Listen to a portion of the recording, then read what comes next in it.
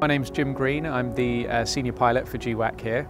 I've been here for 7 years. Before that I was a pilot up in Aberdeen in the North Sea, taking people out to oil rigs. Before that I did a bit of instructing and sort of charter work, but I've always been a civilian pilot. You know, in order to become a HEMS pilot, you tend to need quite a specific set of experiences. So they want you to have kind of a lot of pilot in command time and then low-level flying.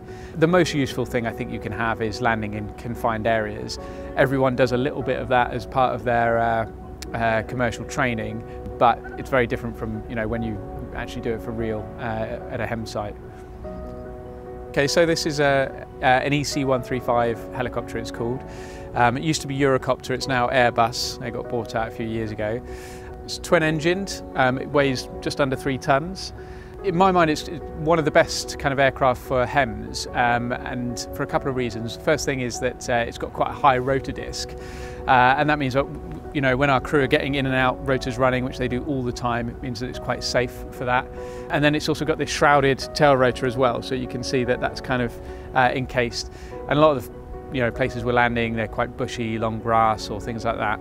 And that just adds an extra sort of layer of protection on there as well.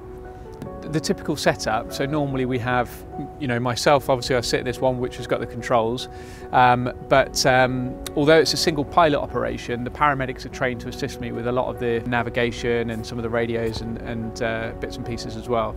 And also they're an important lookout. So they're an essential part of the HEMS team. We can't do air ambulance without one of the HEMS crew members, the paramedics on board.